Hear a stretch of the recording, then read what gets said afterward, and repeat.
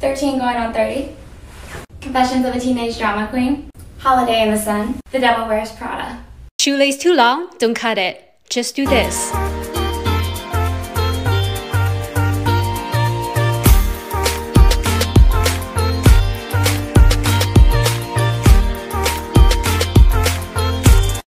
Hey guys, I'm going to show you a few ways to pair a midi skirt. Up first, grab an oversized sweater, tuck in the front, and add a statement necklace. Next look, grab a cute tee, knot the front, and add a fun stack. Last look, add a denim jacket, and you're done. Bag check. Show me your favorite everyday bag, neutral bag, an evening bag, your most classic bag, and your most extra. Style hack: how to cuff street-like jeans. Just roll it up? Nope. Grab a bobby pin and roll the two sides to the middle and secure with the pin. Don't worry, they won't fall out. Now go rock your 80s cuff jeans. Style tip: how to style a 70s inspired look. Step 1, throw on your favorite pair of high-waisted flares. Step 2, a cowl neck or a turtleneck sweater keeps with the 70s feel. Step 3, tuck it in for a modern 70s look.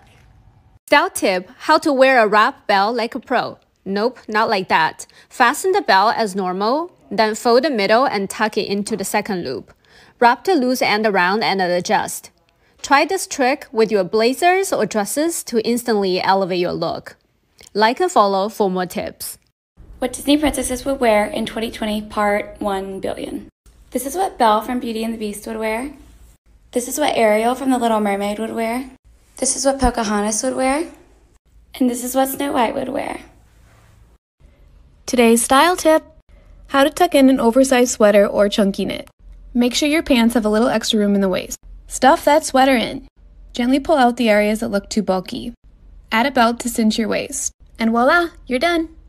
How to find out which clothes suit you the best. Step 1. Picking the right color. Take your wrist and look at your veins in natural light. If your veins look blue or purple, then your undertone is cold. If your veins look green, then it's warm. And if it is mixed, then you're neutral. Cool undertones, try blue, pink, gray, and purple. For warm, try olive, red, beige, or yellow. What happens when you layer a basic shirt on a basic tee? No, not this. Wrap the shirt around you and button from your chest all the way down. Tie the sleeves like I taught you, adjust, and tuck. Bam! Not so basic anymore. Like and follow for more tips. How to tie a perfect bow in 3 seconds. First, tie one knot. Take the string on top, fold, and hold it with one hand. Now fold the bottom string and feed it through the loop and pull both ends to form the perfect bow. Enjoy! Style hack: how to turn any t-shirt into a crop top. Pull the two sides of your t-shirt inward and give it a good twist.